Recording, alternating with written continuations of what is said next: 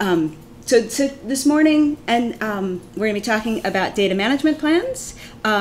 Basically, both morning sessions we'll be talking about it in a couple of different ways.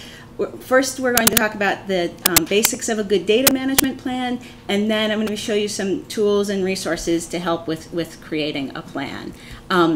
So we'll do an overview of what a data management plan is, and everything that you're talking about this week goes into the data management planning process. So some things I'm just going to be touching on quickly. Greg did a great job yesterday with metadata and vocabulary, so I'm not going to go too much into that. Then we'll look at some of the the tools. We have some practice exercises, and then this afternoon you're actually going to be creating a data management plan. So if you were to go to Google and look for data management planning resources, there are more than anyone could ever want to look at. A lot of universities have websites up with guidance. There are checklists, there are questions, there are all sorts of different ways of looking at it. And the Australian National Data Service is one of the places where you can get some great information about what goes into a data management plan. So first we're going to go through theirs, and then I'm going to look at a couple of others recommendations that look at things a little bit differently. For the data management planning process, there is not necessarily one authoritative data management plan that tells you everything that you need to do. There's a lot, it depends. And what I'm going to be talking about first this morning is everything that should be considered in a data management plan and should be considered as close to the beginning of a project as possible. And I know the first day some of you talked about how hard it is to get people talking about data management plans and thinking it through. So what we're talking about right now is sort of best case scenario or pie in the sky, probably not going to happen. But these are all of the things that that should be happening. More often what happens when people write a data management plan is they think about what they already know, what they've already sort of decided, and that can leave some gaps that can lead to problems later on. So that's why there's a lot of guidance out there on how to write a data management plan, is so that people actually think through the whole process. I think Renan said on Monday that he works with graduate students who are working on their PhDs, and when they're starting out their research, he talks them through the process to actually make sure that they that they're thinking about all of this from the beginning, and they're not just picking up on the bad habits of their professors. So the first thing that when you're thinking about the data management would be to look at the existing data. What do you already have? What projects have you already done? And how are you going to incorporate that into this project? What are you going to be using? What are you going to be needing? And then looking at what data you're going to be creating for this project. And I will say, and this will come into effect later on, but a data management plan should not be a static document. It's something to be thought about at the beginning of the project, but you need to come back to the data management plan, make sure you're doing what you thought you were going to be doing, and it really should be iterative and something that's actually living and working. In the US and in Europe, there's been a lot of focus on data management planning because a lot of funders have started requiring data management plans as a part of the funding process. And we're going to look at that more later this morning. But what that does is it creates a document that people submit when they are submitting their funding. And at least currently, there's not a whole lot that means that anybody ever goes back and looks at it and says that you were going to do what you did. The researchers never have to look at it again. So really all of these things need to be thought about, and if you're going to be doing good data management planning, it's not just a one-time at the beginning of the project. It's something that always needs to be thought about. So you've thought about the data that you have, sort of roughly what type of data you're going to be creating, and then who's going to own the data and who is going to be interested in it. How open are you going to make the data? Is it something that you already know other people that you're working with are going to be interested in it, and you're going to want to make it more open? Would there be problems with making the data open? So in the beginning, starting to think about that. File formats, Greg talked about yesterday or on Monday. What are the best types of formats, and then of course what types of metadata what format or standard will you use? And you did a lot with metadata yesterday. These are sort of the best practices for any metadata standard that you're going to be using, describing the data, explaining the formats for dates, coded values, missing values. Renee touched on that on Monday when he was talking about the survey of the transportation riders, and when he got in touch with the person who had actually done the survey, they let him know what the blank cells in Excel meant. So is it missing data? Is it, how do you record a null? All of that are things that, as you're planning the project, are really important. And all of this, I was working with we have, on our campus, we have people who are working on long-term ecological, it's LTERs, long-term ecological research. And they have a station in Alaska where they've been going every summer for the last 30 years. They have one on the coast of Massachusetts, and then those are the two that are managed out of MBL where I work. They've been keeping this data for 30 years. When people have gone back to actually use the data, they were keeping it in Excel spreadsheets. Well, the way that people had been recording the dates in Excel had changed, but also there are problems as Excel has upgraded to new versions. They have changed the way that they read the date. So there are lots of inconsistencies that can happen, even if you think that you are, even if you're explaining all this in your metadata, there still are inconsistencies that come up. And it's a lot of work to go back and change that, but at least you know what you're dealing with, because if you've recorded what you're doing. Sometimes figuring out what the problem is as hard as fixing it. So data organization, talked about this yesterday. How are you going to name your files, the folders? How are you going to manage the transfers and synchronization? How are you going to manage collaborative writing? How are you going to, and then how are you going to keep track of different versions of your data files? And we're going to talk a little bit about versioning a little bit later. But first, I just wanted to show this because Greg did explain this, but this is a colleague of mine who's a data librarian at Northeastern University.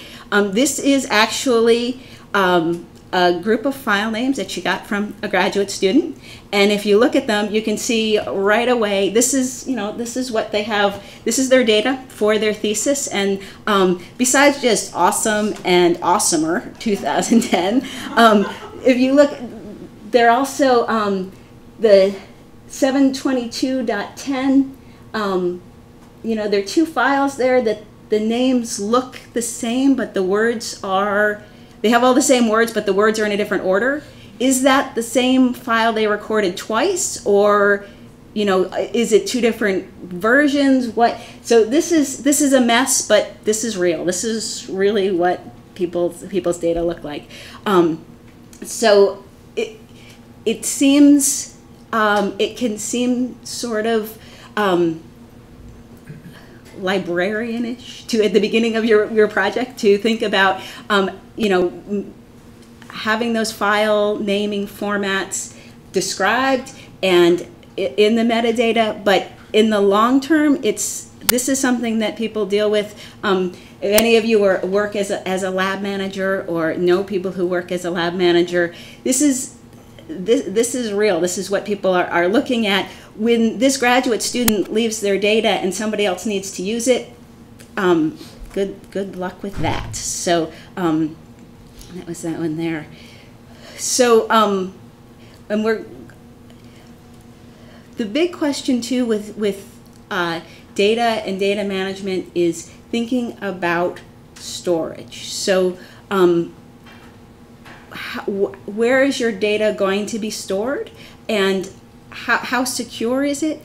How much are you going to restrict access to that? So if you are going out into the field with a laptop, or if you have students going out into the field with a laptop and they're coming back with the data, how secure is the laptop? Are they using a USB drive? When people go out to see what's happening to all of the data, are they using USB drives? How is it getting backed up? Really important that there's a process in place to back up all of the data. Unfortunately, I think everybody sort of knows that backing up the data is best practice, but it really having an automated backup system where you aren't relying on someone to remember to do it is really an important part of the process. So if you can do that, just having things on the hard drive, on the computer, and not having it backed up for as short a time as possible, because things happen, coffee gets spilled. So this was the University of California in San Diego did a survey of their researchers. They've done a lot of work with making within their university, because they're a big university and they have a supercomputing facility, and they can offer people space to store their data, all kinds of data.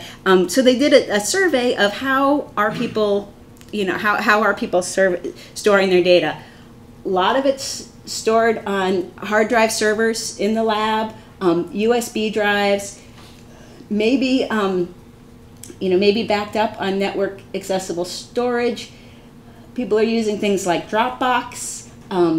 Some are using a tape library, but a lot of different ways that people are storing their data, and maybe not necessarily thinking about the safety of things. If you're using something like Dropbox or Google or Amazon that are proprietary companies, they have some rights over your data, and you don't necessarily have complete control. Also, a lot of people like to use Dropbox for sharing files back and forth, but if any of you use Dropbox, you know that you can get into trouble with different versions and people uploading and downloading. There really isn't a lot of versioning control there. So it's important to it's important to really think about all the ways all of the data is being saved and how all of that data is getting backed up. And so that was what they found there. It's much cheaper to have a good backup storage plan for your data than it is to try to recapture that data or go back and try to rebuild it again. So it's always better to be prepared. So the best practices for preserving your data, generally it's a good idea to have 3 copies of any, and this is of any data that you're using. You want to have an original, then you want to have a saved copy that might be a server in your local environment, maybe a server in the lab or in your institution, and then a server someplace else, because I think most of us are someplace where a weather event can wipe out your lab. It's happened places, so having a backup that's physically removed from where you are helps that. So that's number 2, having them geographically distributed. And then having different types of storage as well. Some sort of a hard drive or a tape backup system, and then also some sort of cloud storage, even if that's going to be a private, a private company, and sometimes that may be paying to have your data stored someplace. Probably means that it's safer than just like in a free Dropbox account. And then people, if you are using, if you have any human subject data, which I don't luckily have to work with people who are working with, even though people are working on health subjects, they're not using human subjects, but anything with human subjects, immediately, there are all kinds of privacy concerns that come in, and so you may need to encrypt your data in that case. Other than that, unencrypted data or encrypting the data can cause problems down the line. So the more simple you can make it for somebody else to read your data, the better, because if something goes wrong with the encryption scheme, then again your data isn't of use to anyone. And then also, keeping track, having a good strategy for keeping track of the passwords and or the keys, or the if you have an encrypted file, so that if something happens to the person who's primarily responsible for storing the data, that somebody else can come in and know how to get to it. So, sorry, I gotta go to the other one. So that's backing up your data. So there's backing up your data, and then there's archiving your data. And often, and I probably just did it, but often when we talk about those two things, we talk about them interchangeably. And there really are two different things that you're doing there. They're both, they both relate to saving a specific version of a file. But backing up is when you are specifically just making copies of various files with the knowledge that the files may change. And then, a backup can be kept for a certain amount of time. And when you're sure that you don't need that backup anymore, it can be discarded. That's an important thing to have in your data management plan, is where not just where things are being backed up, but how long that backup lasts, and when it is going to be discarded, if it's going to be discarded. So at my institution, they do institutional backups, and it's easy to get things backed up, and they only keep it for a certain amount of time. So which I can't remember off the top of my head. I think it might be 60 days that they keep the tape backups. After that, they get rid of the data. So it's fine if you think you're only going to need the data to be backed up for 60 days. It's not an archiving scheme, certainly, but knowing that going into it is important. And so archiving is when the file is going to be preserved as it is. And this is when you start thinking about and looking at some sort of data repository that you're going to put your data in. It's expensive to archive, of course, all of your raw data, is because when you're talking about archiving, you're talking about keeping it long-term, preserving it forever.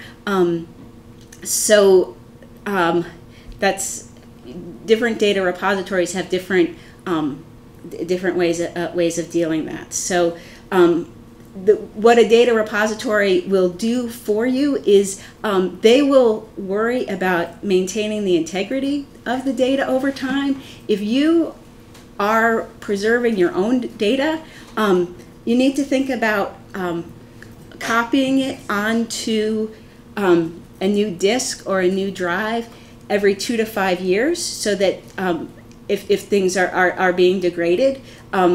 In our data library, we have a huge tape library. It's in a vault that's kept cool, but it's still the tapes do degrade over time, and data can be lost. So this is something that if you're keeping your own data, or if you're responsible for storing data, that you would need to think about. And then if you are keeping your own data, again, you want to make sure that archiving it, you're using the same archiving practices that you would be using for backing it up. So you want to keep it in different forms and in different places. Okay. So the recommendations from the Australian National Data Service, I think some librarians obviously were involved here, because one of their recommendations is to think about managing your bibliography. So I think librarians are probably the only ones who think about that. But you know, what bibliographic management tools are you going to be using? Are you going to be using something like EndNote? Are you going to be using something like Mendeley? And sharing references with other members of your group. It's an important part of your plan is to think about how everything gets shared, and then what data are you going to share with others as a form of publishing? A lot of journals will require that if you publish an article in their journal, that you deposit the data that supports your article in some sort of repository. Some of you may have heard of Dryad, which is a data repository, and there are a lot of journals will specifically ask as a part of the article submission process for the DOI of where that data has been submitted.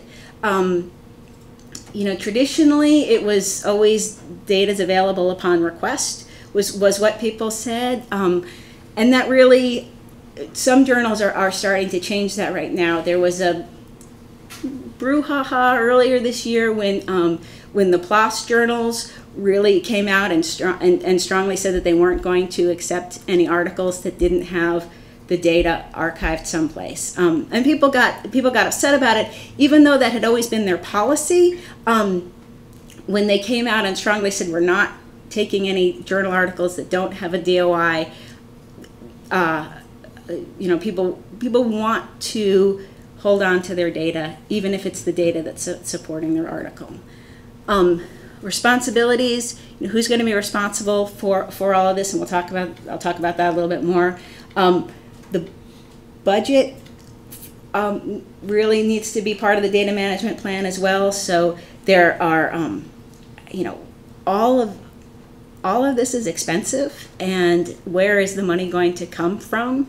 If you are creating a data management plan that is supporting a grant application, putting in the budget hardware costs, research assistant time, for the curation, the metadata. I mean, as you realized yesterday, creating the metadata isn't always easy and isn't always a whole lot of fun. So how is that going to be done?